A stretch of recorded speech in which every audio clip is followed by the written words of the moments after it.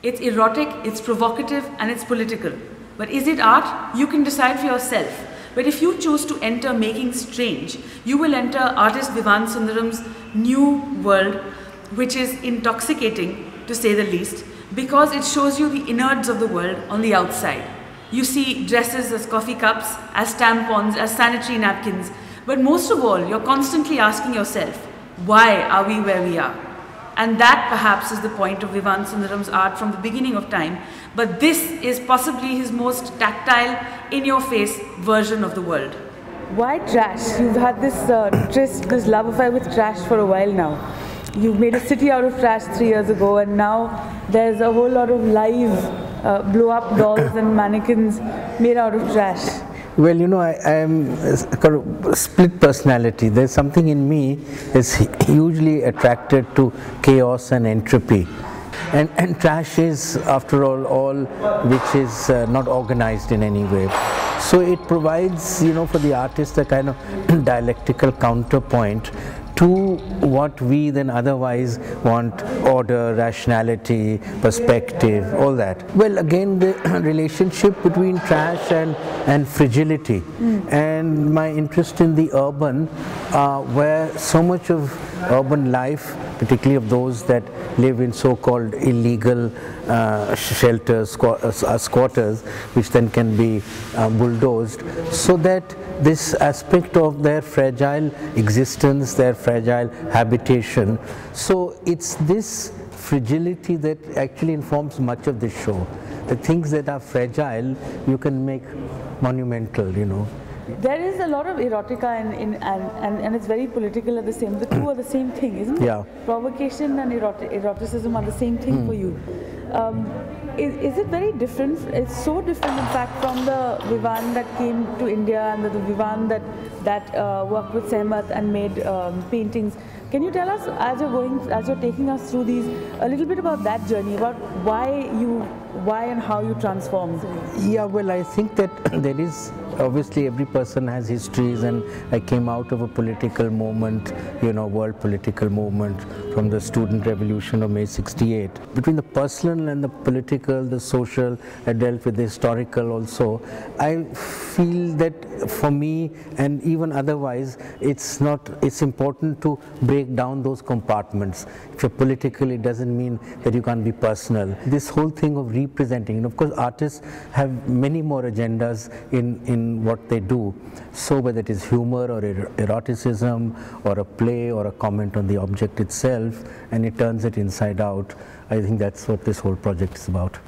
So you've certainly also taken away from what the art world seems in India to have got stuck in sometimes, which is this sort of boring, arty-farty, needing to belong and subscribe to one kind of thing. You kind of blown many holes through that. You've been sort of like a anarchist in your own right in this. I think that the anarchist impulse, you know, obviously, I mean, I have some Marxist orientations, and that comes a lot in the sense of thinking through things dialectically, of always somewhere there is, you know, some kind of meaning production which can be at many levels.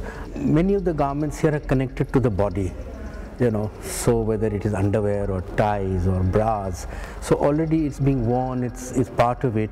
And then how in its kind of you know, new avatar. So, I mean, hair has a long history of sexuality, of eroticism. Yeah. And then I wanted to make a very slightly ungainly body for it, you know. It's disproportioned, it's lumpy, and yet the way that, you know, it's possible to get it braided, if you see on the other side, it looks like some very exquisite fabric, you know. What about that one? Well, again, you know, the use of... What is that? Come on, you're a woman. Oh, yes. Oh, yes. Yes, Tampons. Yeah. An American artist in Venice, Biennale, made a huge chandelier of white tampons. You know, so I thought, well, I'll remember her. But of course, this has got another sort of more kind of primitive energy to it, you know, and the red and the blood and all that, and so it's got a kind of whole architecture. that so many of the garments are to do with orthopedic, prosthesis, all that. So I think it's partly to do with, I have a problem, I'm wearing I had a knee operation, my wife has a hip problem, so that's why she has to be, so you know. And this one which is definitely out of a hospital. Which one? This dress. What do you mean hospital? Go look at it. You got it wrong. You don't know much then. What is it? What is it? It's called jockey strap. Those jockey vests and jockey. Yeah, no, it's a jockey outfit. Suspender. It's for keeping athletes and their penises in place. So it's very provocative that. Yeah. Now what's going to happen to the babies once the exhibition is over? Don't ask me. Are they going to be trashed? No. I mean, I tend to trash my works. I have to care for them a little more.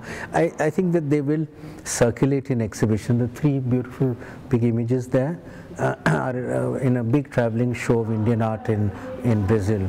Would you like to see this art in a place where it shouldn't be?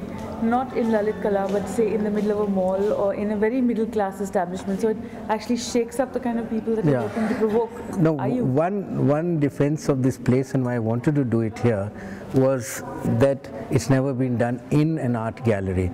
So I think artists are always pushing the institutions. So you're kind of doing an up yours to the conventional art gallery as well. And that even that the fashion people come to an art gallery.